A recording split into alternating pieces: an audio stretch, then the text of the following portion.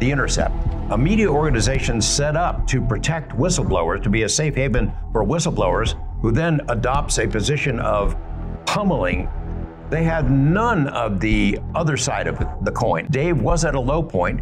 He got treatment. He got better. What are you trying to say with this article? There is nothing tactile. There's nothing tangible. There's nothing valuable other than you trying to smear this person to discredit their testimony under oath at Congress. It's kind of a telling thing who this reporter now is hanging with, you know.